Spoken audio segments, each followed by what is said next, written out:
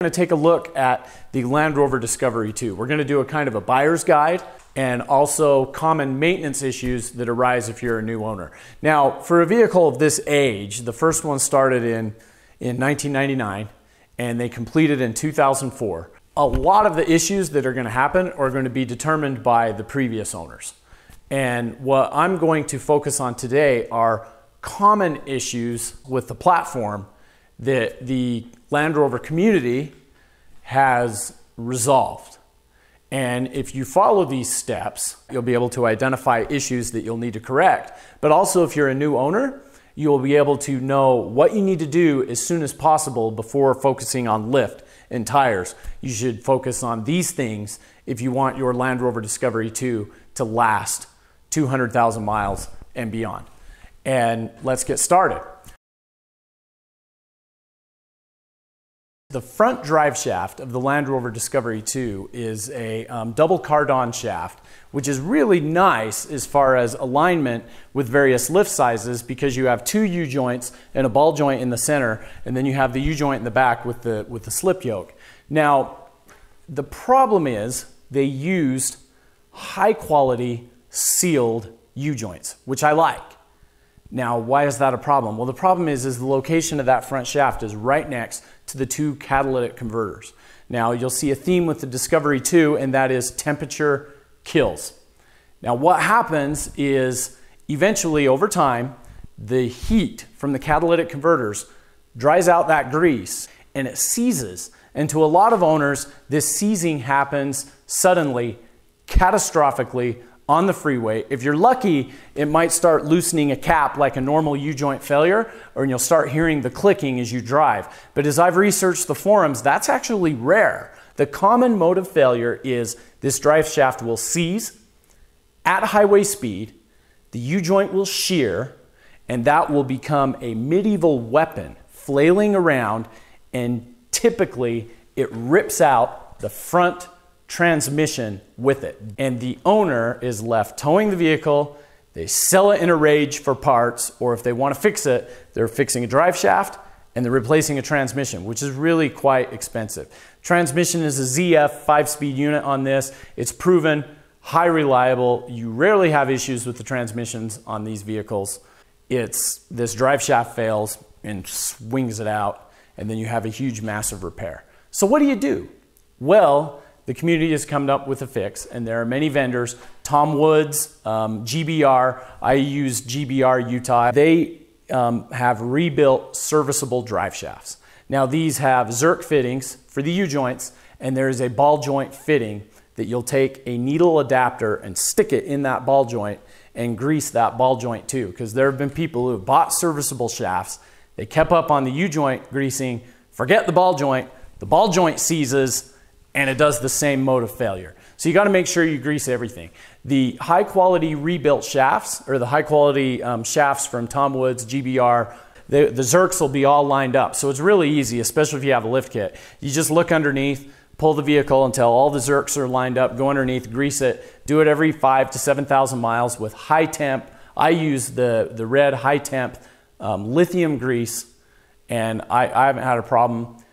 Or you can rebuild it with sealed units. Now the sealed units are excellent. They last about 100 to 150,000 miles. So if you're going to use the sealed units, you don't want to deal with greasing, just pull it out, take it to a driveline shop, do it yourself, rebuild the thing with high quality sealed joints, including that center ball joint. Make sure it is a sealed one too, and not a greasable one. I've seen photos of people who actually put sealed U-joints, kept that ball as a serviceable, they forget to service it, same failure. Make sure everything is sealed or serviced just to keep it consistent. And then you put that in there. You don't have to worry about it for 100,000 miles. And then you should start thinking about replacing this so you don't have that failure again. I'm not against sealed U-joints, but I am against sealed U-joints that are right next to the catalytic converters and can cause failure. This is probably, in my mind, if you do two things as a new owner of the Land Rover, it should be 180-degree thermostat, swap out the coolant in that, and serviceable front drive shaft. And that'll take care of almost most of the headaches with these vehicles. Now, the Rover V8 began life as a Buick 215, designed in the 60s, and Land Rover in the United Kingdom bought the rights from Buick, and they kind of modified this all aluminum overhead valve pushrod flat tappet V8 engine for 40, 50 years. In the Land Rover Discovery II trim, you're going to have a 4-liter V8, or in the 2004 a 4.7, and it will have Bosch fuel injection. It is the final run of this block. Now, there's some problems with it being the final run. You would think that, okay, this engine has been there for 50 years, it's going to be just fine. I put together some history from the community, so it may be inaccurate. If anyone has any clarifications, feel free to comment below. But basically, what happened near the end of life is that Land Rover was in the process of being purchased and transferred from BMW and then eventually to Ford, and it was short on cash. They knew the life of this motor was on its way out, and so they didn't invest in the tooling. And so the problem you had is that when they cast these blocks, the tooling was off so that the tolerances between the cylinder and the coolant passages were off, and they were thinner than necessary, and you had a problem with localized overheating, and the cylinders liners would slip, and that would essentially be the death of the motor. Now that's one of the issues, and it's something that as a potential buyer you really can't do anything about. If your liners are going to slip because of a poor block casting, there's nothing you can do about it other than, depending on the mileage of the vehicle, if it was going to fail, it had already failed and your motor had already been replaced. So there's nothing you can do about that. The second issue with this block happened during the late 90s when the ultra-low vehicle emissions regulations were coming into play and the standards were changing. And manufacturers found that in order to meet this requirement on existing motors, they would raise the temperature. And that was for, I don't know if it was warm start tests or whatever the EPA test was, they would run the engines hotter. The problem is these motors, many of these motors in the late 90s, they weren't designed for this elevated temperature. So you had this engine block which had, sketchy tolerances between the cooling passages to begin with, and then you bump the temperature up from 180 to 190. And the theory is these start-stops at these elevated temperatures eventually causes the gasket material on the head gasket to fail, and you have localized heating right there above the cylinder, and most people have a slip liner. As a result, their engine is grenaded and they're done. Or if they're lucky, they can replace the head gasket and they're good to go until eventually the head gaskets fail again because the gasket design is designed for a lower coolant temp. Now, is that true? Is it verified? I'm not 100% sure. This is just the community, meaning the Land Rover community online, on the internet, and the forums. This is kind of what they've come up with, and I think it's fairly accurate. So the main reason is the older Rover V8 blocks, head gasket failures are not nearly as common as on the Discovery II. And really the only difference, again, is that thermostat. And the thermostat design and the location is a little bit different. Now, there are two ways to fix this. The first is to buy the diesel thermostat, the TD5 diesel thermostat, put it in your V8. That's a 180-degree thermostat, and everything seems to work just fine. People worry, oh no, my heater's not going to work. Well, the new Discovery II thermostat design and location has a bypass to the heater core, so the heater core heats up sooner anyway, and every Rover V8 up to the Discovery II was a 180-degree thermostat, and nobody complained about the heater. So the heater's fine. I drive mine in the winter. The heater is fine, so that's one concern. Now, another problem with the TD5 thermostat or aftermarket 180-degree thermostats is variability in manufacturing. Sometimes these thermostats don't open when they say they are. They open later. And you can test it in a pot of boiling water or just install it like I did and check it with the Ultra Gauge. The community reports that the aftermarket thermostats tend to be more variable in when they open and close. Now, if you get one that opens sooner, that could be a good thing.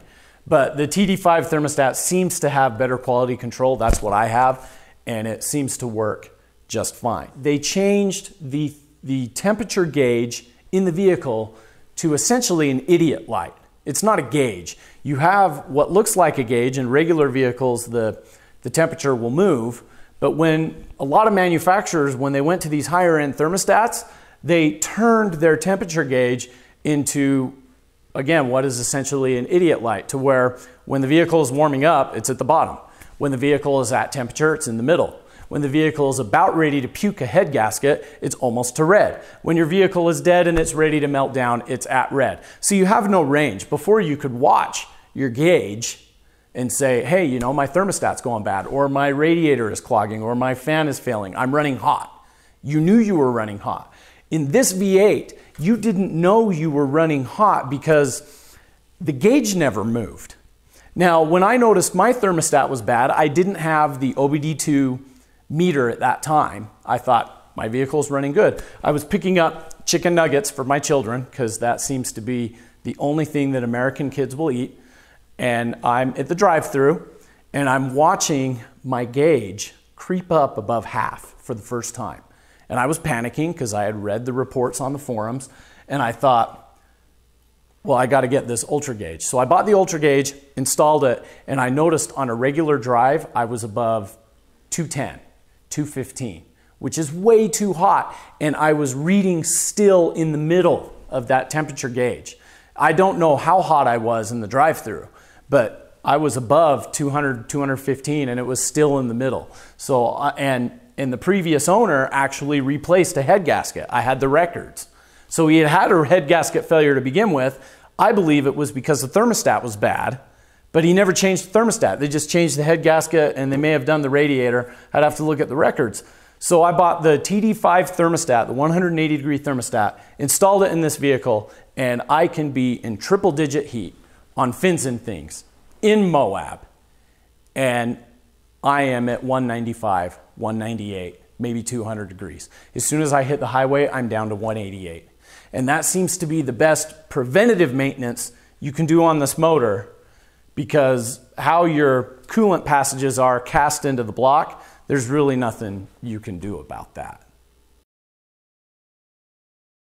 This is going to be a little more of a potentially controversial topic, and that's oil choice. You know, it's essentially a 40-year-old Buick block. It's a flat tappet design, meaning the camshaft, as it rotates, the lifter is flat on the bottom, and then it hits that roller, and there's a lot of pressure, a point loading, as the lifter goes up to open the valve. The best reading I find on this subject isn't from the Land Rover forums per se, but in the Bob is the Oil Guy forum. And for those of you that know that, those guys are insane about their oil and their specifications and everything. But the potential you have for Discovery II Rover V8s is that the camshaft actually wears. Camshaft wears and power's gone. And so you can replace the camshaft, and some people have done that. I've never had to worry about it. And the theory of that being is you run modern synthetic oil or whatever, and the modern synthetic oils are made for modern motors, which most of them are overhead cams. They're using rollers on the end of the push rods, and you don't have that point loading. You have to go back to enthusiasts that are rebuilding muscle cars. Same vintage, 60s, 70s blocks that are flat tappet. Some of them are Buick blocks, same as this Rover V8. And what the owners are doing is they're adding the ZDDP additive, which was taken out of the modern oils, and they're putting ZDDP additive in there because that puts a barrier between that roller and the flat tappet and keeps it from wearing. And they're putting the ZDDP additive in there. So you can do that on your Discovery II, but what else can you do? Well, comes to find out that extreme heavy-duty diesel engine oil has similar makeup and ZDDP in it, even though the gas motor oils, the modern ones, they pulled that ZDDP additive out because it's kind of obsolete. So you have a lot of enthusiasts, and there's some potential for argument here, and that's okay. Put your comments below. A lot of Rover enthusiasts are running diesel motor oil in their gas V8s for that additive in order to keep their cams from wearing. Now, depending on your climate, you can get away with 15W40 Rotella, I believe it's T5, and it's fairly cheap diesel oil. And that seems to be the famous oil of choice on the forums. I used a Dello 400, which was a really good motor oil. Some people said that spec was actually better than Rotella. It was a little more expensive.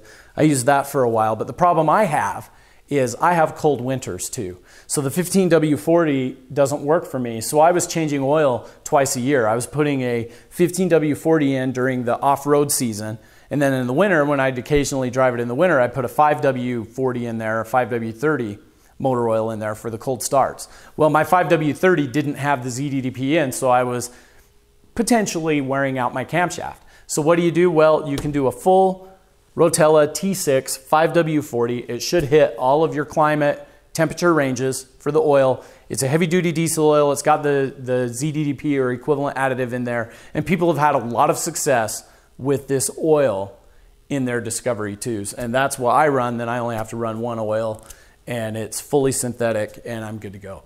Due to the kind of flaky old school design of the motor, I like to buy the heaviest duty oil filters I can. The Bosch heavy duty seems to be a forum favorite. I also like the Napa Gold brand. Any of your favorite brand of oil filter is probably fine as long as you buy the heavy duty variant. And you can compare them back to forth. You can go to Walmart and actually hold the Bosch heavy duty filter and then the regular Fram filter, and you'll see that the Bosch is just probably a better media. I mean, you can just tell by looking at it how much of a better filter that one is. The next potential issue in the engine bay is what Land Rover enthusiasts refer to as the three amigos. And the three amigos is your ABS light, your hill descent control light, and your traction control light lit up at the same time. It's the amigos because they're friendly and they show up all the time to haunt you and annoy you. Well, the three amigos is basically a failure of the ABS system for various reasons. Now you can buy a code reader and find out exactly what those codes are, and there are various fixes on the forums for this. You really don't need to be scared about this. I've had my vehicle for a lot of years, and I have had the three amigos a couple of times, and mine has always been a dirty ABS sensor after wheeling in the dirt. The dirt gets in there. I basically drive it a little bit, use the brakes. You don't have anti-lock braking. You gotta be aware of that when the three amigos are active. I use the brakes a little bit, kind of cleaned it out, then turn off the car, turn it back on, and my amigos are gone. That's all I've had to deal with. Other people have had issues with the shuttle valve in this Wabco ABS unit. And the shuttle valve is what controls the pulsation to each wheel. Now, there are various fixes on the internet, different options you can do to fix this shuttle valve without having to buy the whole piece. And it seems to be a fairly simple fix. I've never had to do it. If anyone wants to comment on how it is to fix theirs when they did the options, feel free to do so. But you shouldn't be scared about the three amigos. Go ahead and use that as a negotiating tactic. It is work you're going to have to do.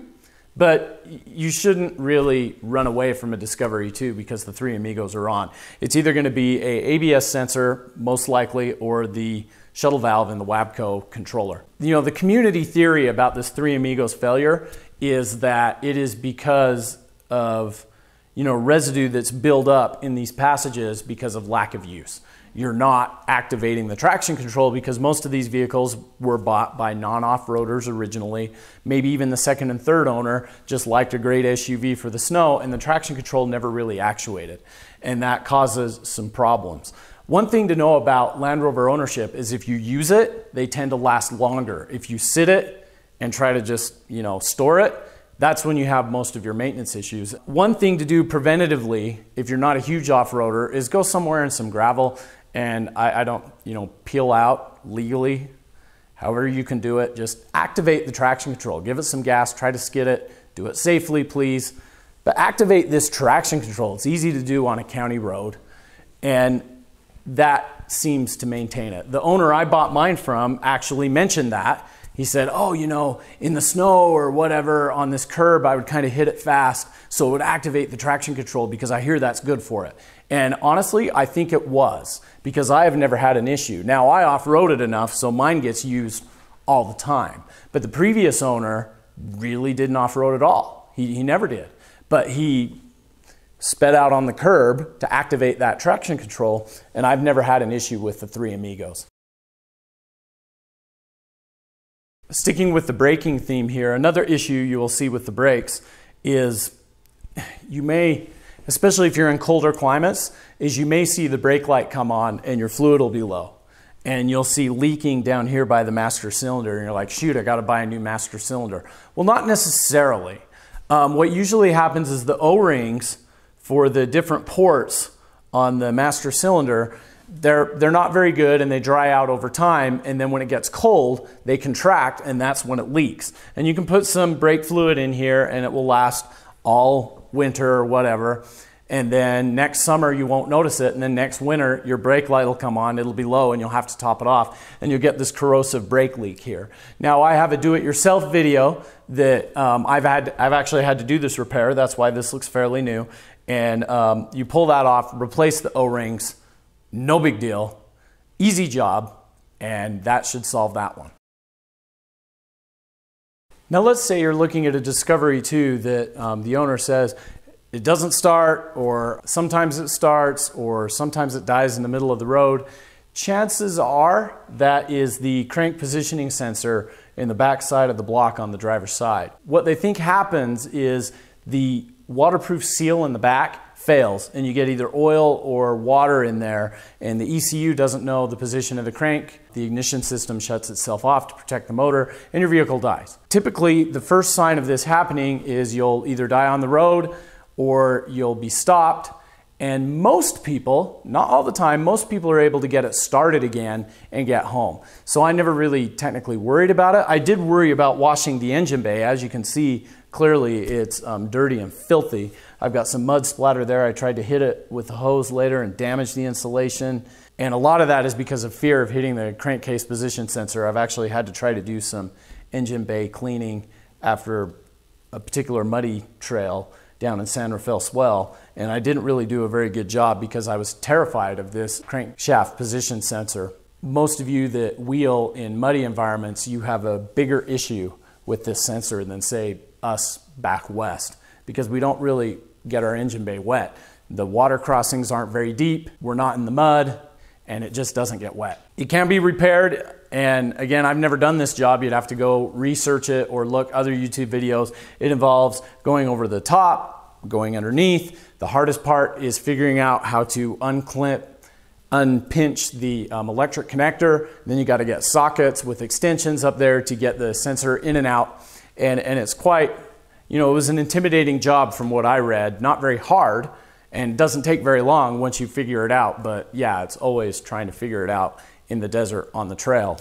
So that's something to be aware of. Again, it's not a deal breaker. If you are in wet environments, mud, deep water crossings, that'll become more of an issue, and it can be fixed. There's pictures on the internet of the type of needle nose pliers, which makes this job really easy. If you're in one of those environments, by all means, go ahead and buy them, stick them in your toolkit in one of the booth's storage bins in the back, and just be ready for it in case it happens. But again, most people are able to start the engine again once it dries out and head home, and then you need to change it, because if it fails for good, you're stuck.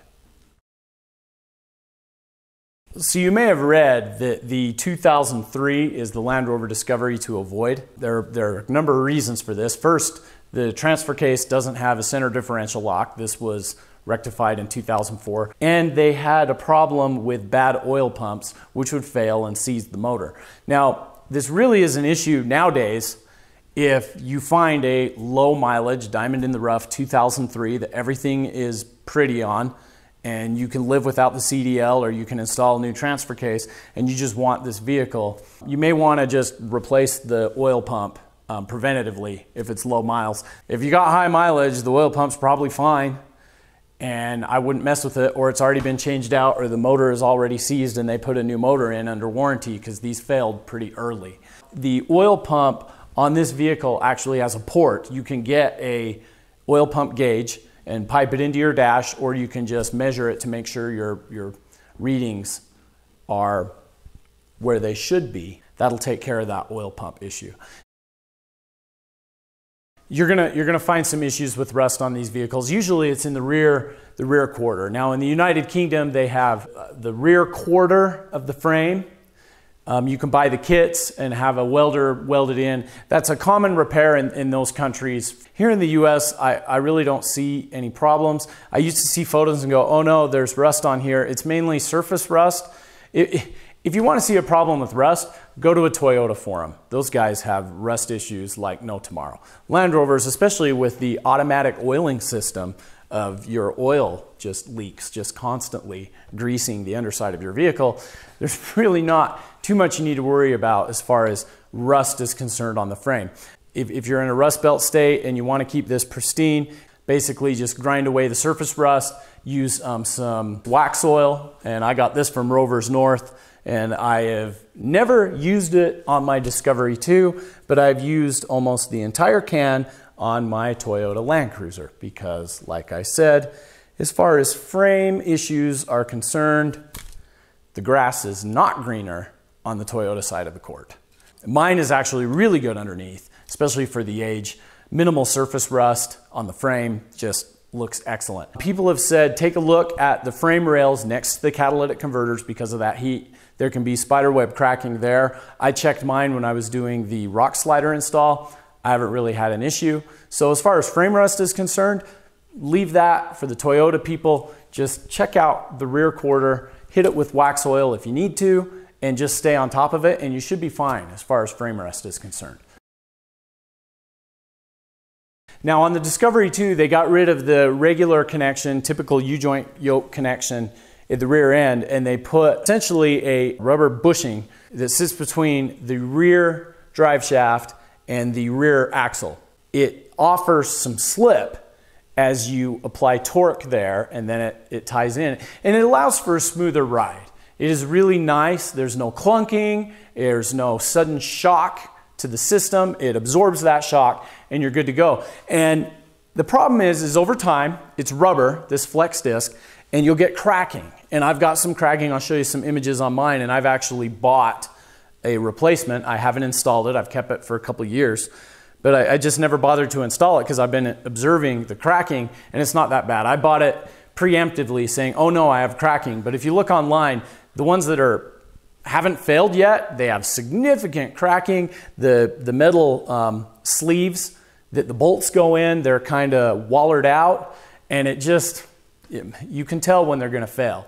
And you want to keep up on that because, again, a failure is going to whip that around. So just look at that, keep up on it. Not a big deal, pretty easy to replace. One thing you should be aware of, though, is if you buy the Land Rover disc, which is more expensive, there's markings on where it should go. Pay attention to the one you have installed and put it in that way, because the disc is designed to take the brunt of the torque in a specific direction, meaning forward. So if you install it backwards, and many people do, then basically when you're in reverse, this thing can handle the full 195 horsepower and all 200 and whatever foot-pounds of torque. But in forward, you really can only handle a fraction of that. And the disc doesn't last very long and they fail very quickly. You can read reports of that. So just make sure when you put in this flex disc, you put it in the proper rotation, and you can see on there that one side is thicker than the other side, and that's because of the rotational force. Again, that's something to pay attention. Slide under there when you're looking to buy a car, or if you've recently bought your Land Rover, slide under there and take a look at that flex disc. See how it is. If the cracking is bad and it concerns you, buy one, monitor it like I am, or just replace it. It's not a big deal until it fails. The next issue we're going to get to is starting to affect more and more of these as they age and the sun beats down on the top of them, and that is the headliner. Mine is starting to sag. It wasn't that bad when I bought it. I had some failure, but it's definitely not as bad as it is now, and that's just from age. The glue breaks down, it fails. There are plenty of write-ups and do-it-yourselves on how to fix the headliner, so it's not a deal breaker. It didn't really even look that hard to me. I haven't got around to it yet. In fact, I bought some awesome material to do a headliner with a map design.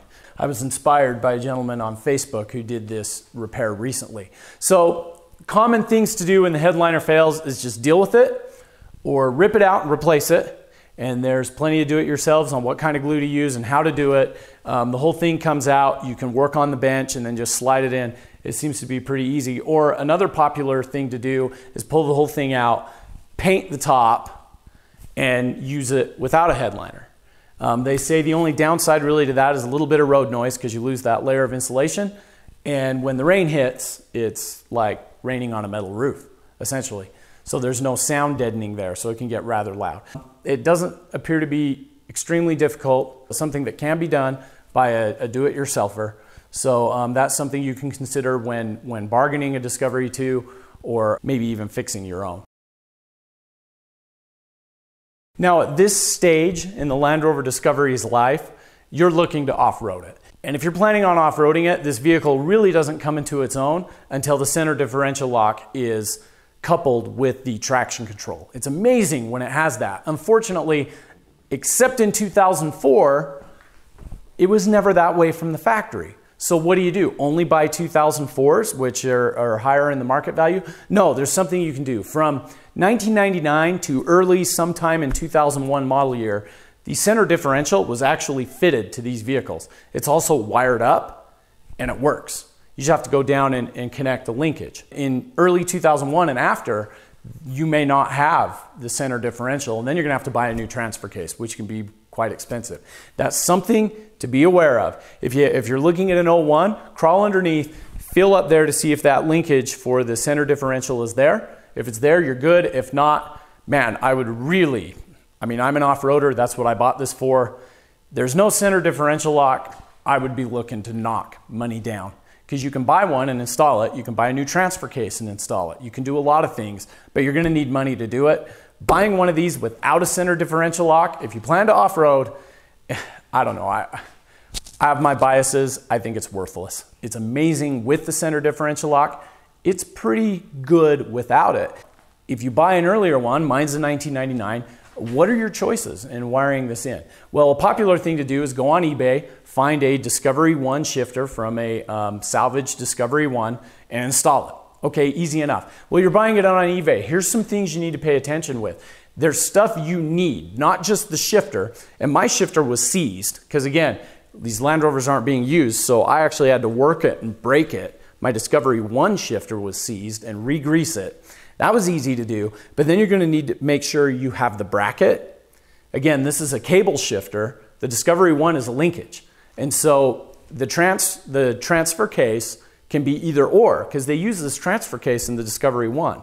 So you need to pull off your bracket adapter for the cable shift and install the bracket adapter from the Discovery I. If you just get the shifter, you don't get the adapter, you don't have the CDL. Also, you're going to want the seals, because the linkage and everything is going to be different. There are do-it-yourselves online on what you need for the parts if you want to go this route. And I did that. I made sure I had all the parts. I got them all here. Well, come to find out, the gator, the rubber gator, which seals underneath the boot and the shaft to keep water from coming up from a water crossing, to keep water from coming up into the cab, mine was cracked. I had everything, all the parts I needed, but mine was cracked. So I had to use Permatex gasket sealer and make a gasket essentially. And I think I did a pretty good job to keep, I haven't noticed any dust coming up. Definitely no water, but I don't have deep water crossings where I'm at. And I just was bummed about that. Plus you need to get certain linkage pieces from hardware or Amazon in order to match the linkage to get it to work right and shift good. And that takes a little bit of time and effort. I did save some money. If I had to do this over again, I would go to Lucky 8 or another supplier and find the Ashcroft cable CDL. And that's based on what they did in 2004 when they finally put the CDL back. They used a cable. I guess you could find a salvaged 2004 and install that. And it's basically like that. You plug the cable in, you're good. You don't have to do any fancy cutting. You might have to cut room to move your shifter if that plate's different on the 2001s. I had to on my 1999. They have a video. Go watch the video of them installing it. So if I had to do it over again, I'd just buy the Ashcroft. It's cleaner, it's gonna seal better, you don't have to worry about parts, it'll cost you 3 times as much, infinitely worth it.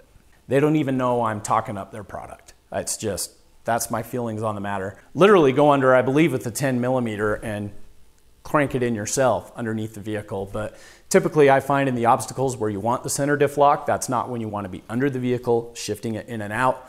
So I just went with that. Other people have welded, and there's plenty of people who have done different ideas in order to get that shifter. But I find, for me personally, the Ashcroft is the way to go. Install it and you're good to go. If you are later 2001, 2002, 2003, and you find a super clean Discovery in those years and you love it, you don't have the center diff lock, you want to off-road this, build it an overland beast and get your 40 billion followers on Instagram because you're going to go everywhere with the rooftop tent. Negotiate your price point, because you are going to have to modify or replace that transfer case, because you want the center differential lock before you want your roof rack and your rooftop tent and all that other stuff. Think of your hardware first. Get that center differential lock, and that's what makes this vehicle amazing off-road. You've probably already heard the jokes that if a Land Rover is not leaking oil, then it's out of oil and you're about ready to die. Or another one is, it is the automatic rust prevention lubrication system, because as it starts to drip, the wind hits it as you drive and it undercoats your undercarriage really nicely.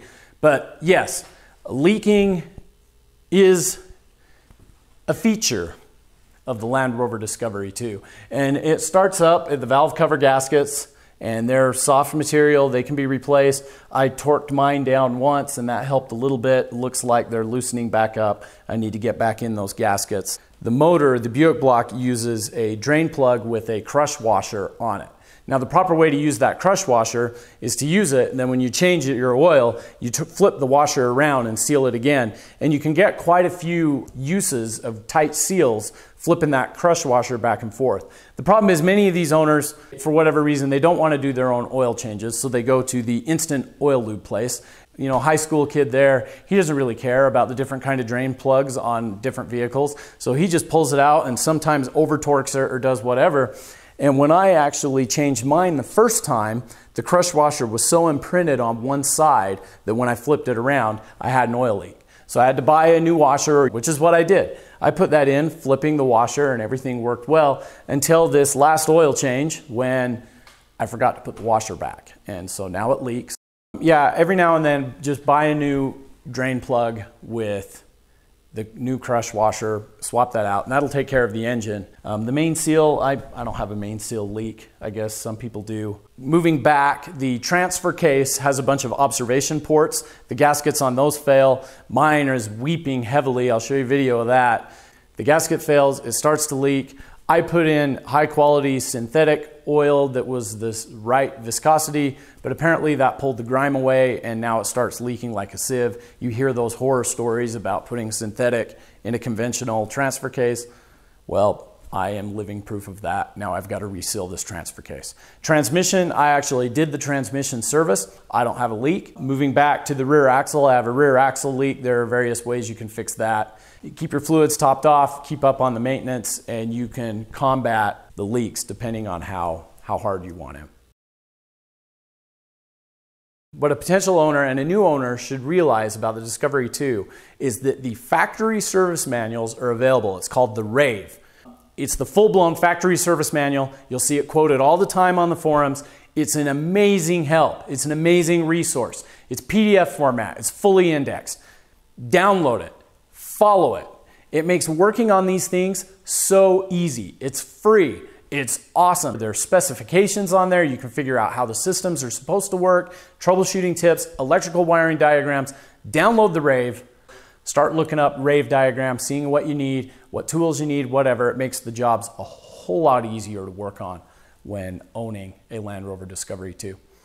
Also, I want to give a shout out to the communities, the Facebook groups, the Land Rover North America owners and Utah Land Rovers are ones I'm a part of. You know, there's Land Rover forums, there's the Disco Web, there's various UK and Australian Land Rover forums, which don't really help the American buyer because they're diesel, but some of the other problems do because the systems transfer back and forth. But the community is awesome.